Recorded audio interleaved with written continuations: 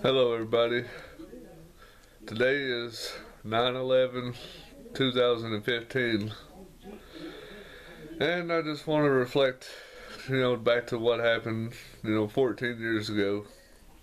I just want everybody to know that 14 years ago I was sitting in an art class, freshman, sophomore year, 14 years old, man, 14 years ago, sitting there when all this happened in class.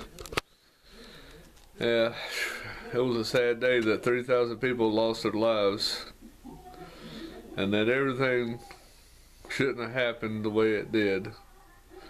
But we should all, thank the soldiers and the firemen and all those people who gave their lives to protect us after all this terrorist attacks, which I think was not really a terrorist attack, which I think was really just, a government plot to destroy our country for corporations such as big business, like big oil business, like George Bush is involved in. But anyways, just write me a comment, whatever, let me know what you think, and tell me where you was on 9/11/2001.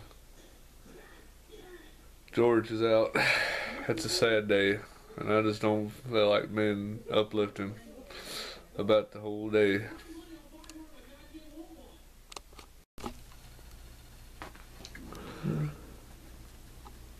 When I was in middle school when all that happened, and I see it on TV when the music teacher come in there and turned on the TV and told us to sit down and listen. We saw on the TV over 3,000 lives lost that day from the World Trade Center and the Pentagon attacks, and playing the thing in Pennsylvania going down the field. It was a sad day. I had a vision about it 8 months before it happened. I had a vision about it when I was asleep.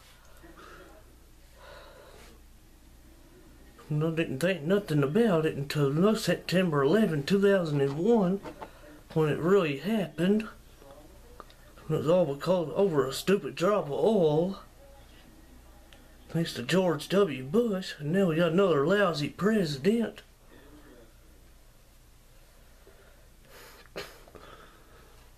It's still scary. Like, subscribe, and favorites.